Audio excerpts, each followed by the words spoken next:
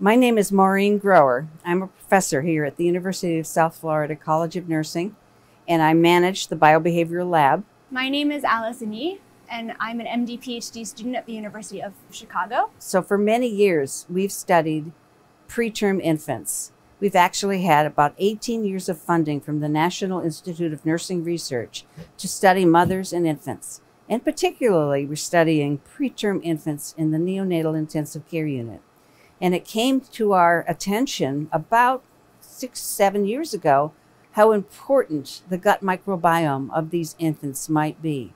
And so we launched a study and began to really understand that these infants are, in a way, kind of threatened by the things that we must do to them in the NICU because they develop some dysbiosis in the gut microbiome. And so we really wanted to determine the relationship between the microbiome and growth. And we identified a significant association between the microbiome composition and stability in very early lifetime points and their growth trajectory within the neonatal intensive care unit.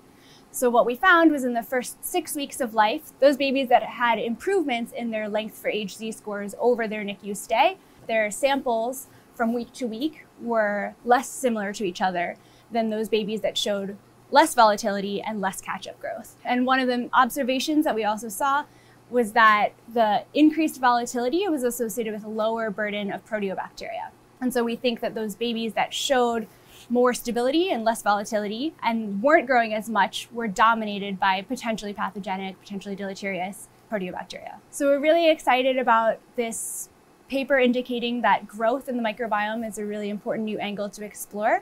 This is one of the first studies that we know of to tie the microbiome to growth as a health outcome.